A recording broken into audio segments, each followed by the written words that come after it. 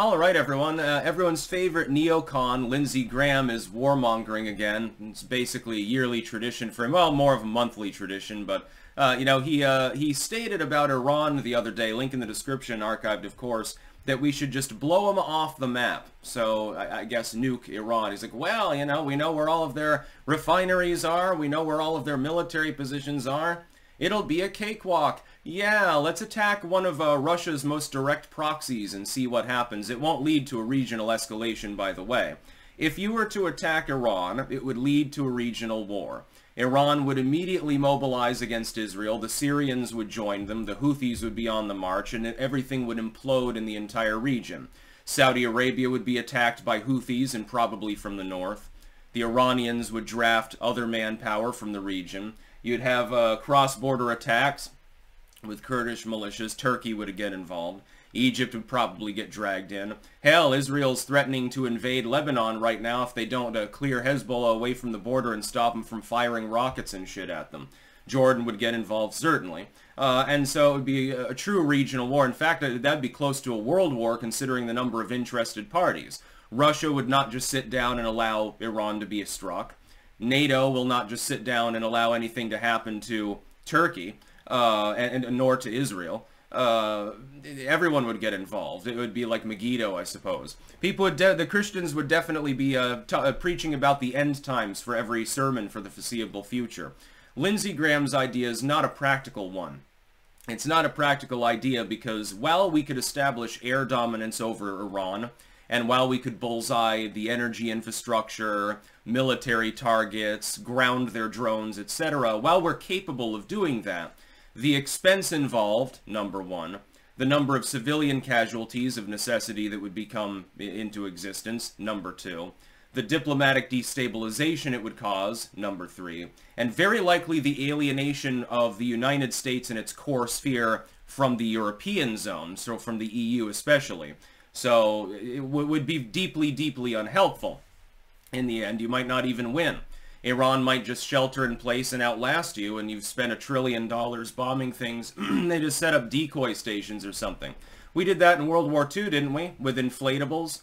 We made inflatable tanks and trucks and shit like that, and we put them in a position, and then they would get bombed, and the Nazis would waste, thousands of pounds of ammunition on positions that weren't even manned. Did that on a number of occasions. It actually worked very well. This happened in, I believe, in Serbia back in the day when the U.S. NATO were intervening there.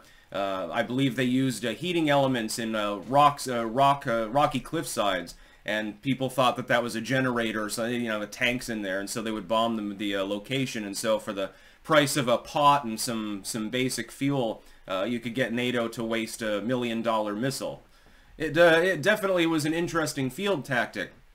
Lindsey Graham is one of the premier warmongers. He learned very well from his gay mentor, John McCain. And I do think that they had something going on, by the way.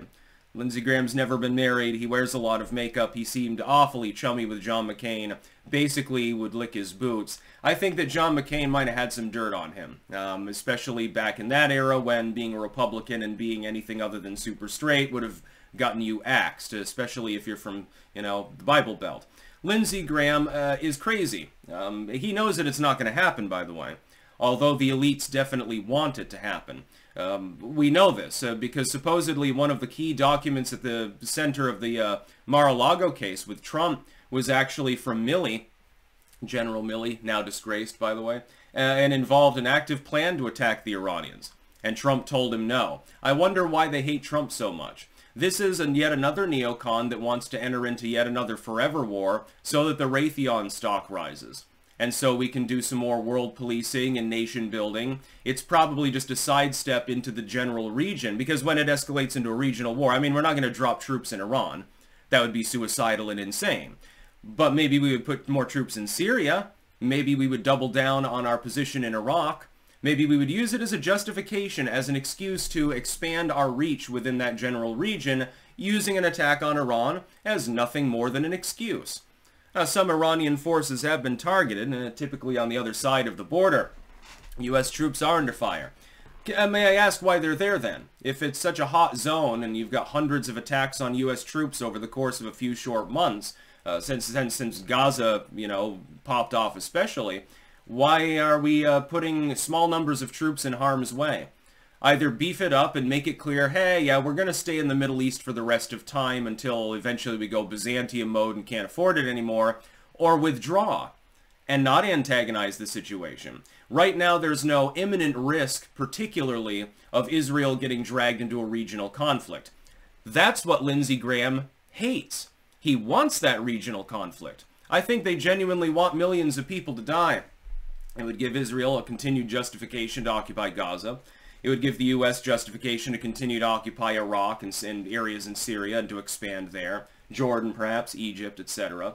It would give a justification diplomatically to try to rope-a-dope the Turks into more of a Western position, and Egypt too, by the way. It would be an excuse potentially for intervention in Yemen.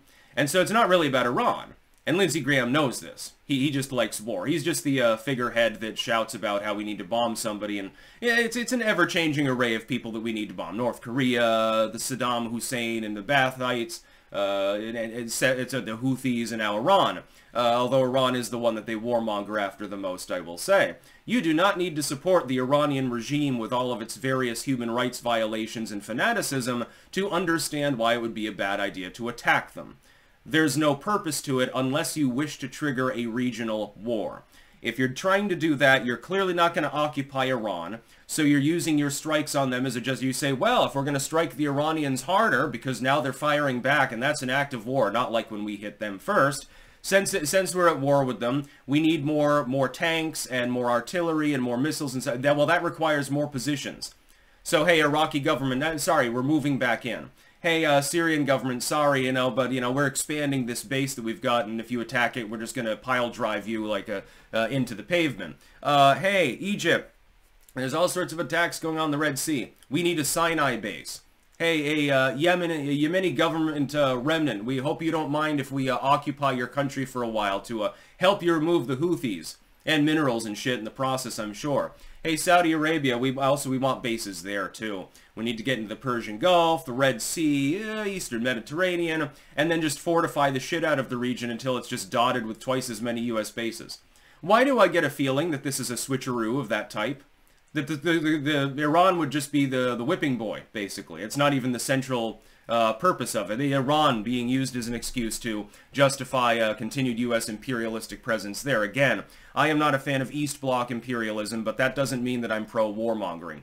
And Lindsey Graham is one of the premier warmongers, really, of our time. Unfortunately, he refuses to die or step down. I mean, I think he's only in his 70s. Considering the average age of a congressperson, he's barely in the top half at this point. So, unfortunately, he can get 3-4 more terms. Look at Mitch McConnell. When he finally croaks, they'll just mummify him and put an animatronic skeleton inside. Nobody will be able to tell the difference till his hands fall off or something. Gerontocracy ain't helping. By the way, hey, Lindsey, do you really want to start a major regional war with Biden in office? Thus handing him military, wartime president status while giving him full command over what the troops are doing?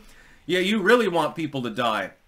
He probably beats off to faces of death. That's about all. Peace out.